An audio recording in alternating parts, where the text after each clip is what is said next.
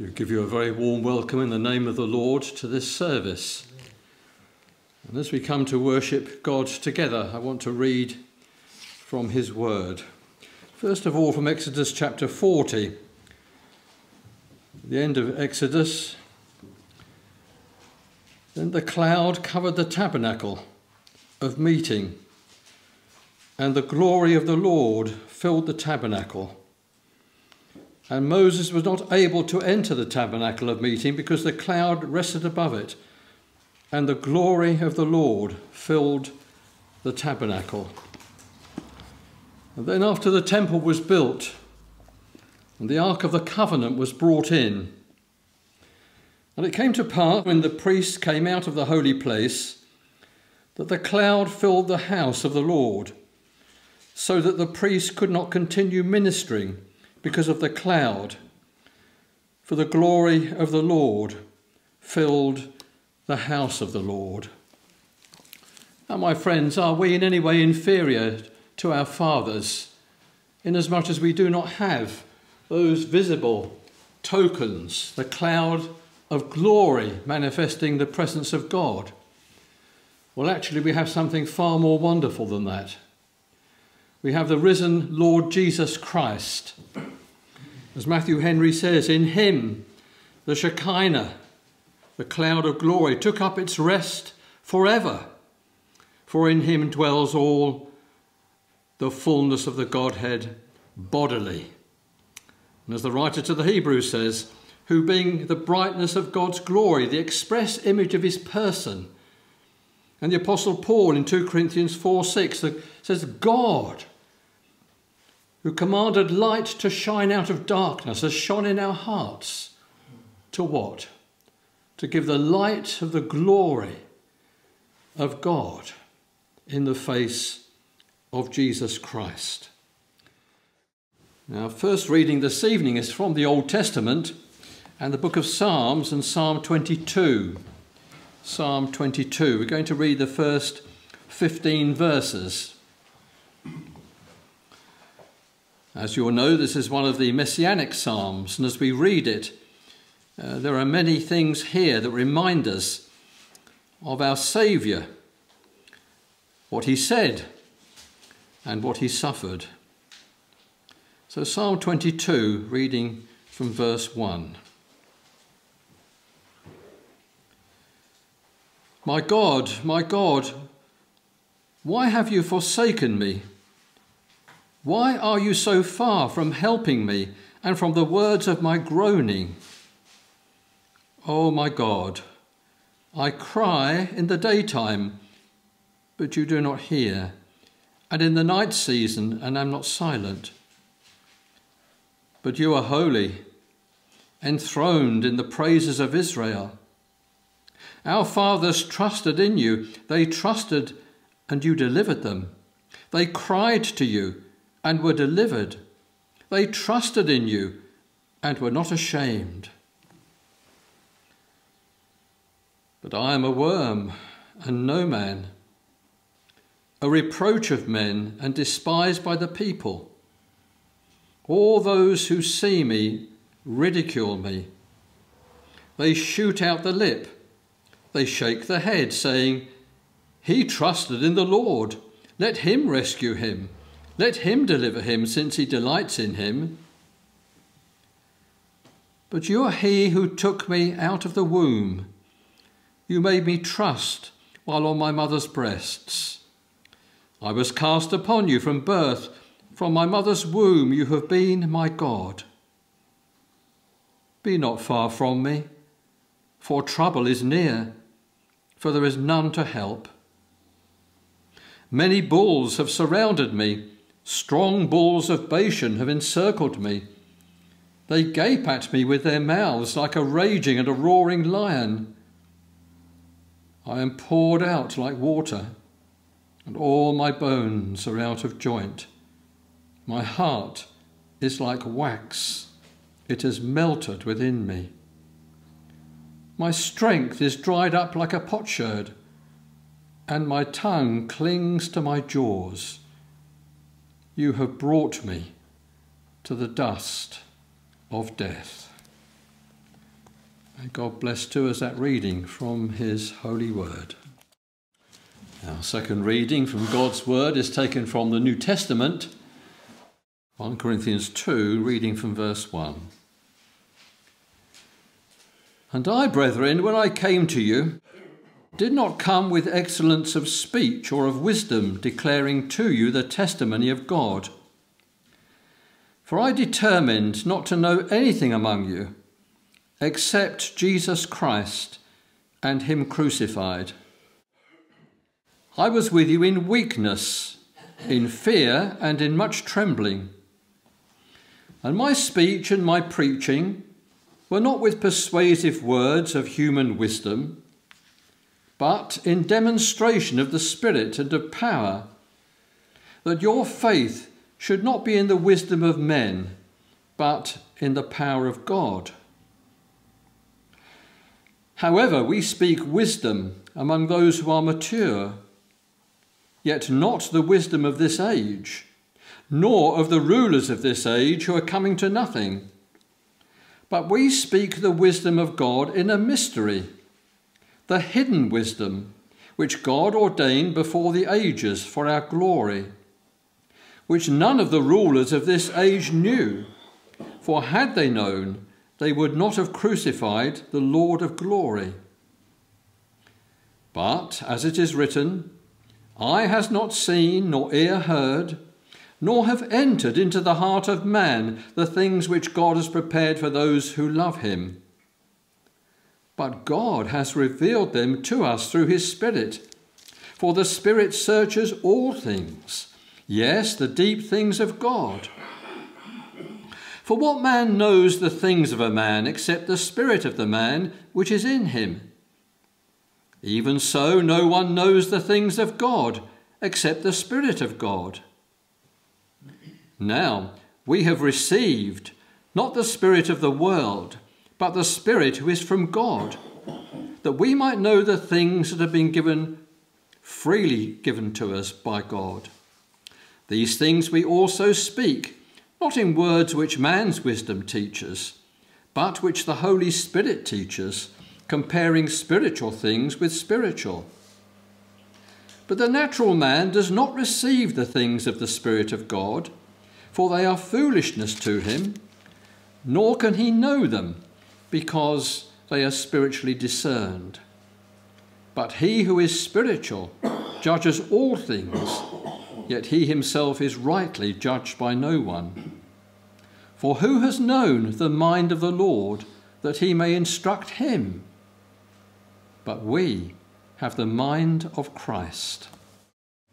Now, with Easter 1 week away, and the Lord's table at the close of this service, I want to consider afresh the Lord's death, and we'll be looking at one particular aspect, conscious of our brother will be preaching next Good Friday on the crucifixion of our Lord and Saviour Jesus Christ.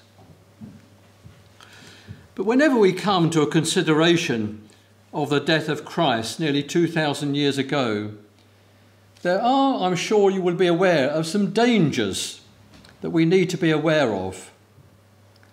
And the first one is this, the danger of over-familiarity. These are such glorious things, such wonderful things. There's always the danger of the sheer wonder and glory of them losing their edge.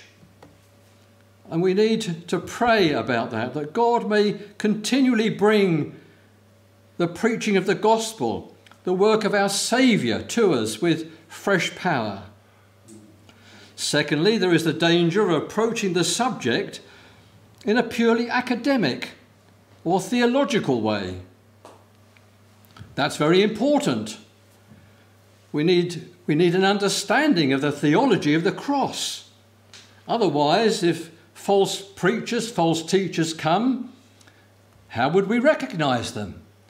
We need to understand the theology of the cross. But not only that,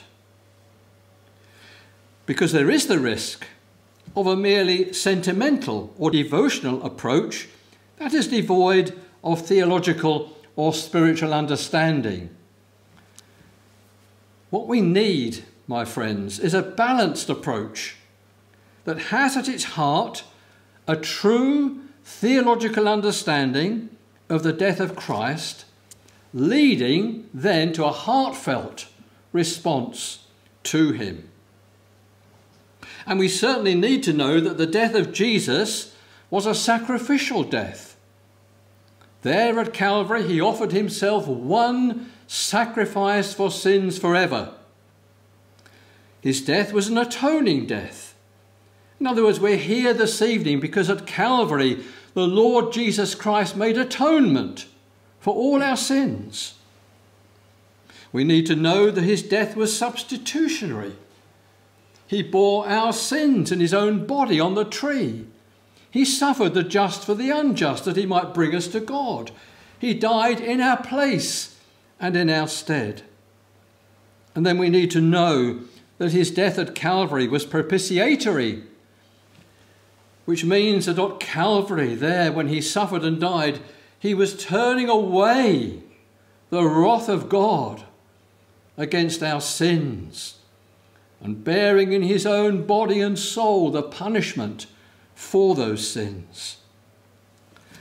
And last but not least, we need to know the full identity of the person who was crucified at Calvary.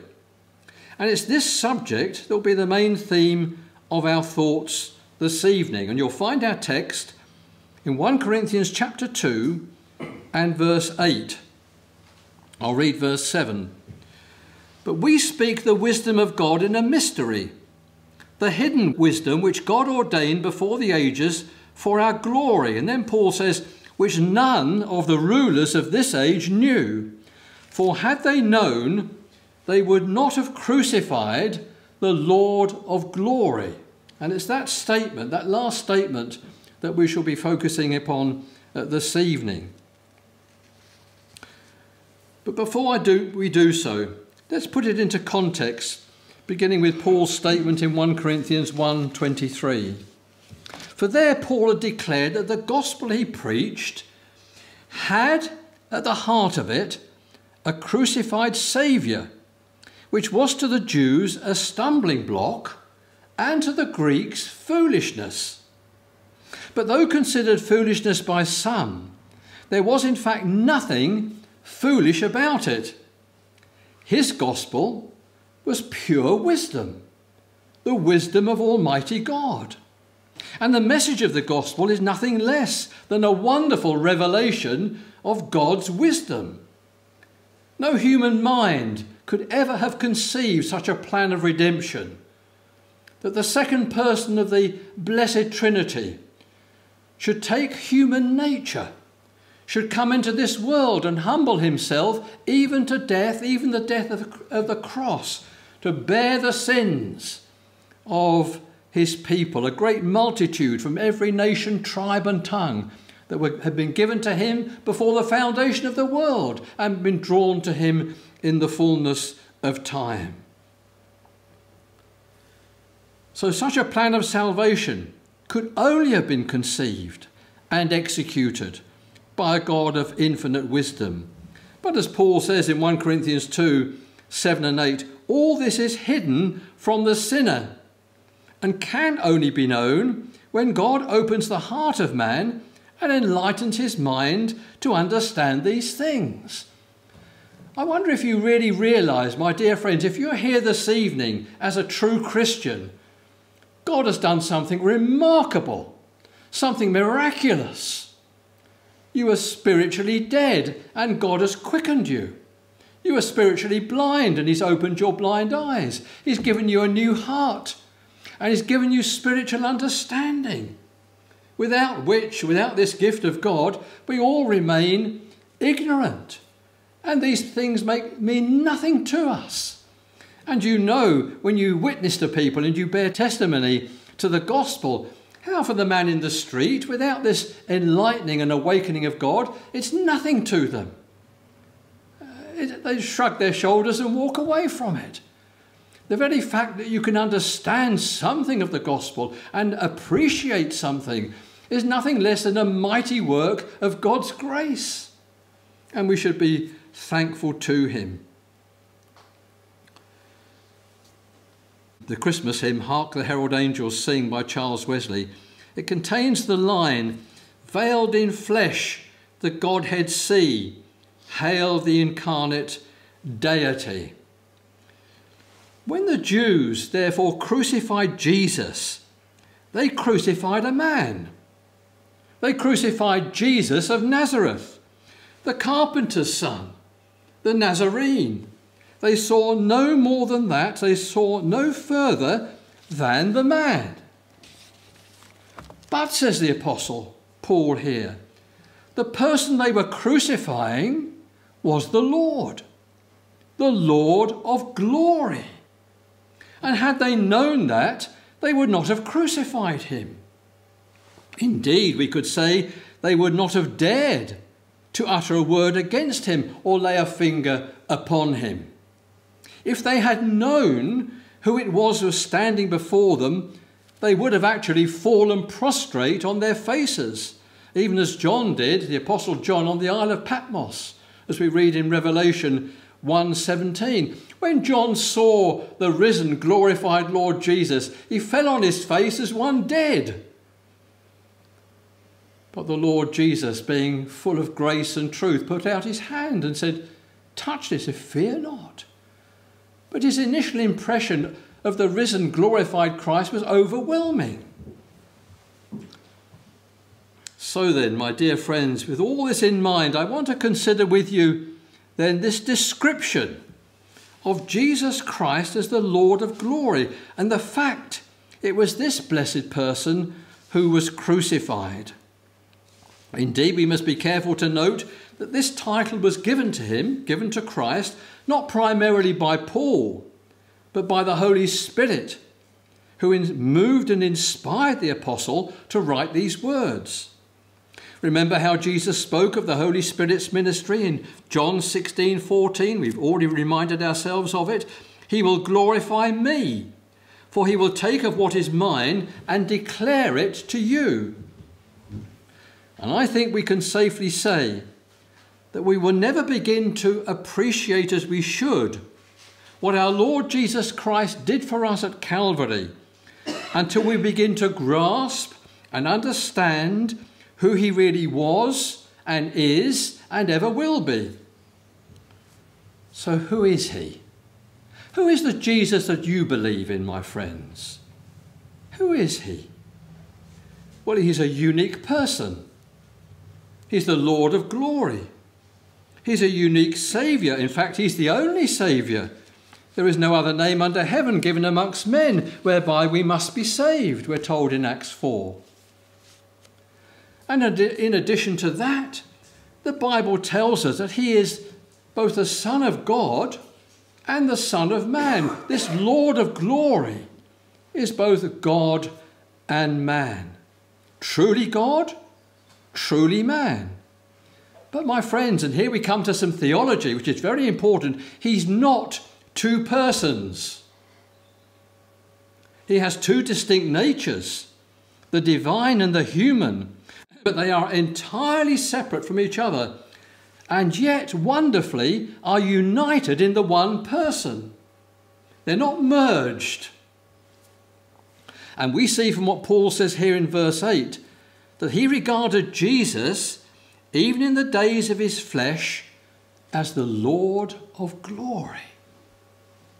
The theologian B.B. Warfield, he said, the Lord to whom glory belongs has his native right.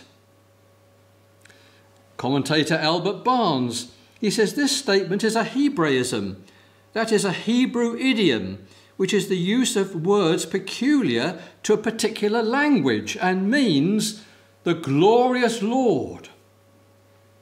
Another famous commentator, Charles Hodge, he said, we see that the person of Christ may be designated from his divine nature when what is affirmed of him is true of his human nature. So when they crucified Christ, they crucified the Lord of glory. We have a similar kind of statement in Acts 20:28, where Paul speaks of God purchasing the church with what? With what? With his own blood. Now God is a spirit, without body, without blood. But in the person of Jesus Christ, there is a union of the human and the divine.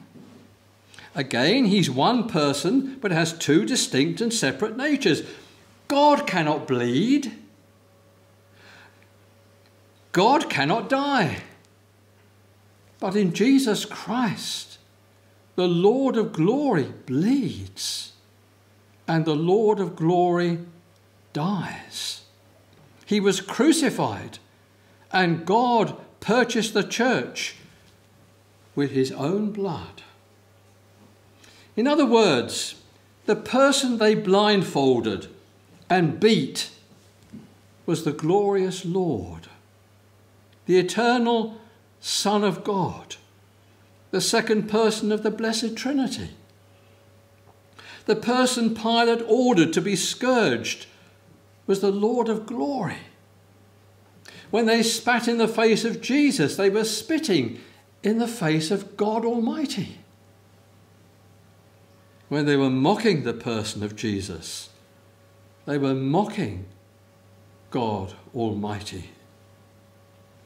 The person they nailed to the cross is the same person who created the world, who stretched out the heavens like a curtain. Colossians 1:16, for by him all things were created that are in heaven and that are on earth, visible and invisible, whether thrones or dominions or principalities or powers, all things were created through him and for him. He's the Lord of glory.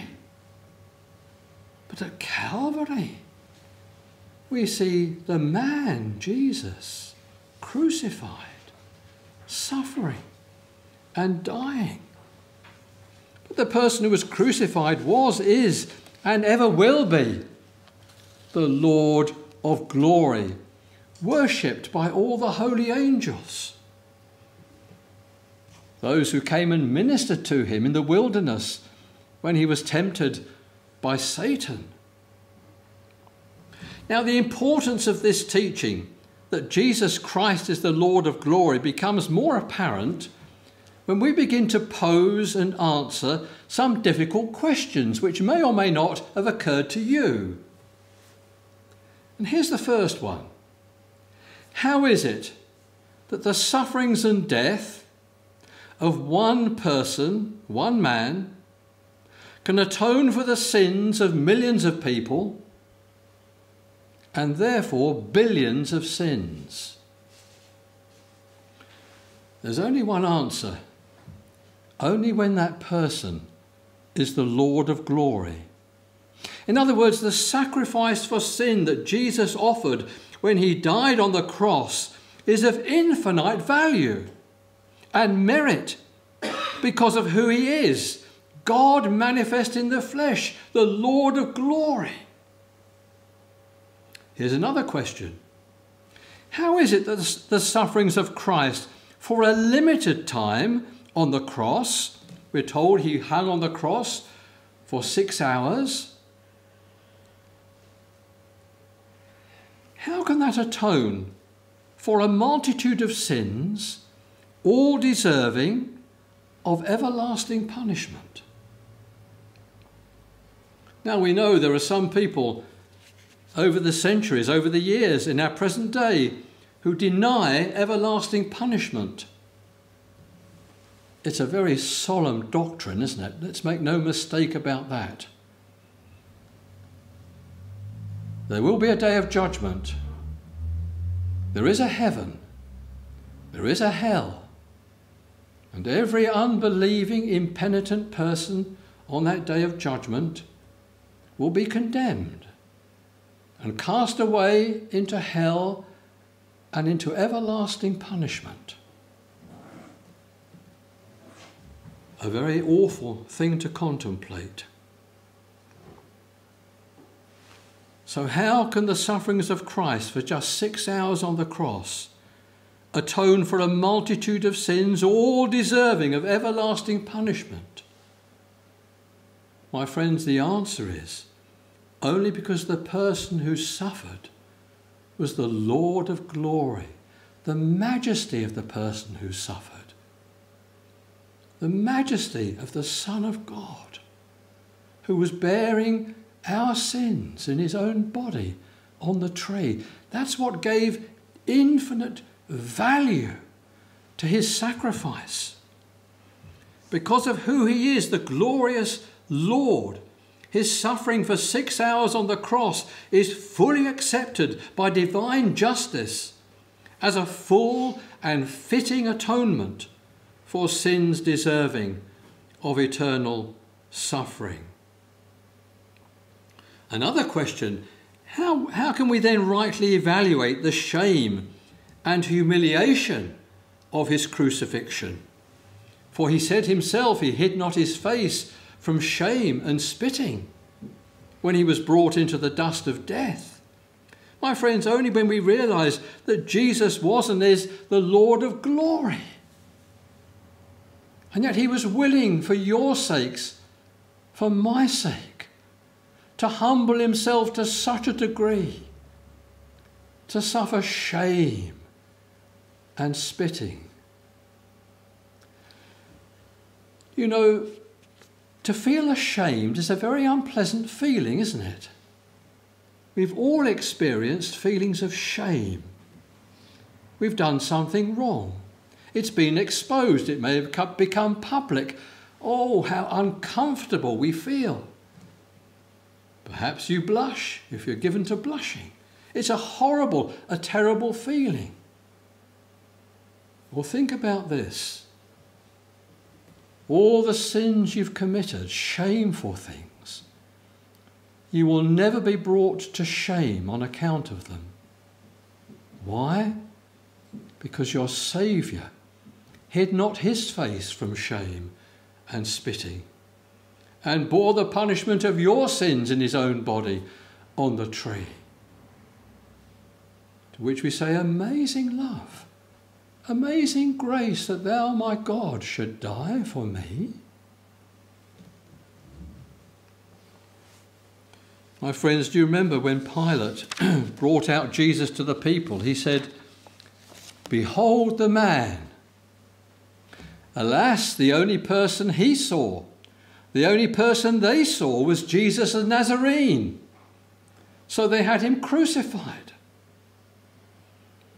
My friends, again, when you are confronted with Jesus, Jesus Christ, who do you see? Who is it that you believe in? Jesus the Nazarene? Yes, of course. Jesus the carpenter's son? Yes, of course. Jesus the son of Mary? Yes, of course. But have you seen more than that? Have you seen the glory of this person? Have you seen his majesty and glory? Have you recognized him for who he really is? You see, if you do not recognize him now, the day will come when it will be too late to be saved.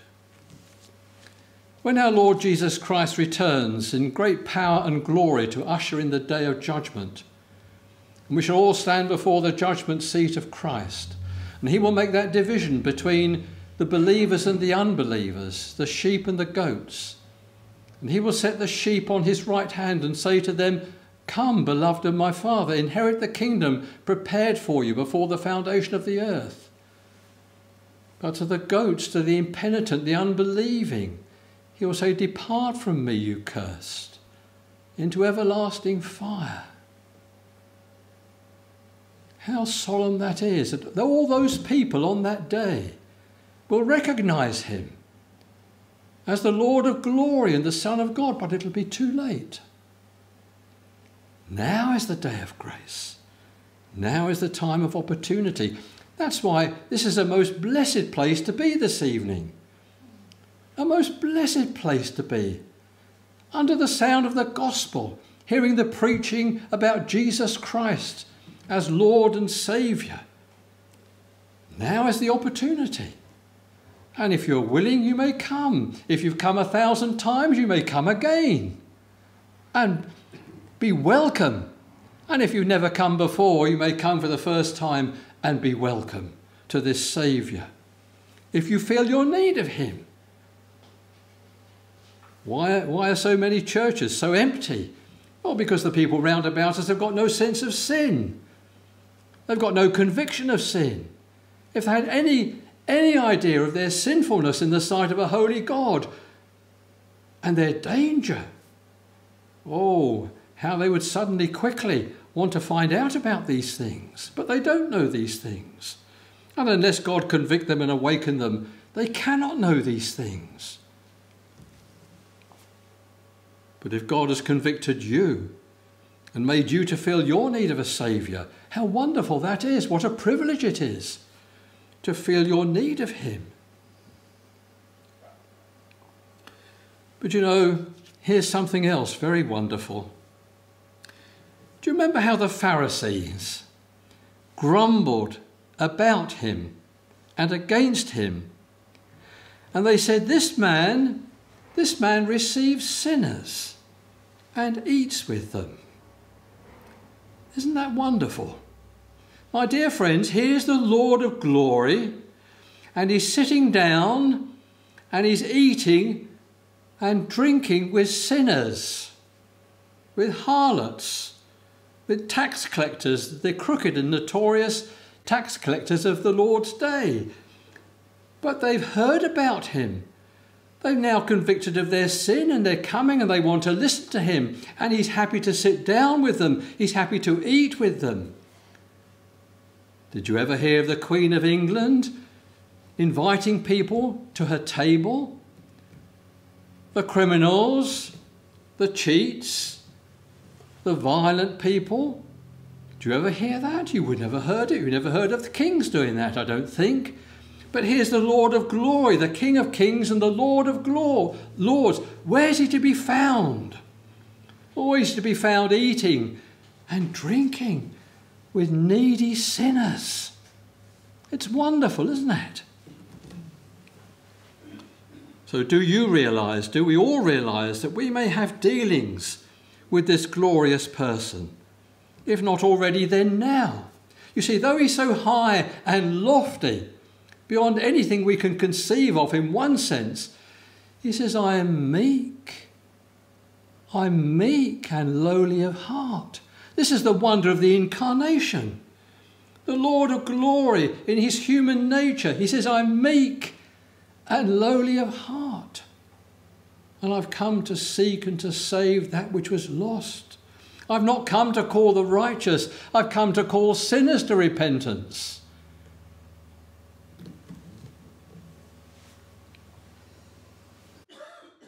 Have you heard his voice? Have you heard the voice of the Son of God calling you to repentance? In the book of Revelation, and the last letter to the churches, the 7 churches, the church at Laodicea, the Lord Jesus had so many solemn things to say about that church. But then he said, behold, I stand at the door and knock.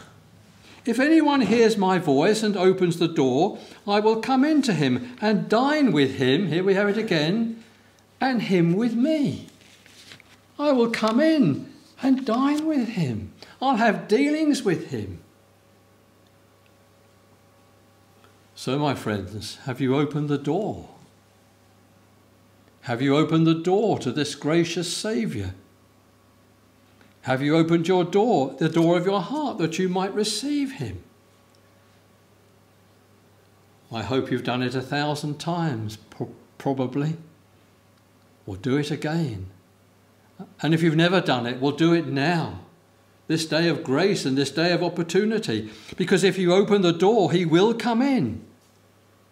And then, my friends, when he comes in, what a feast you will have. The forgiveness of all your sins in a moment, in an instant. The first time we ever believe on the Lord Jesus Christ, we are justified by faith. All our sins are forgiven and pardoned in an instant of time. The gift of eternal life, the gift of a perfect righteousness, the righteousness of God, which is by faith, the gift of the Holy Spirit, immediate adoption into the family of God, and the Spirit of God coming to dwell in our hearts, by whom we cry, Abba, Father, the Spirit of adoption. My friends, the Bible says that Jesus Christ is God's indescribable gift. And as the hymn writer has said, those who receive him receive all other gifts in one. That's Horatius Bonar. He says, blessed be God, our God, who gave for us his well-beloved Son, the gift of gifts, all other gifts in one. Blessed be God, our God. So surely we can say, whoever has God for his portion has everything, doesn't he? If God is your God, Father, Son and Holy Spirit, if he is your God and your Saviour, your Father, your Comforter, you have everything. Never envy the sinner. Never envy the riches of the sinner, because you are indescribably rich. If you're a Christian, you possess the unsearchable riches of Christ.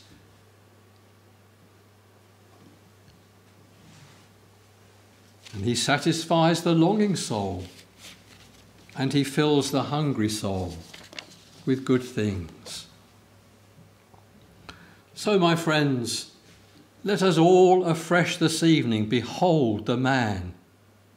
And as we do, behold in him the Lord of glory, the incarnate Son of God. In 1 Corinthians 2, chapter 4 and verse 3, we find the Apostle Paul referring to the gospel as the gospel of the glory of Christ. The gospel that we love.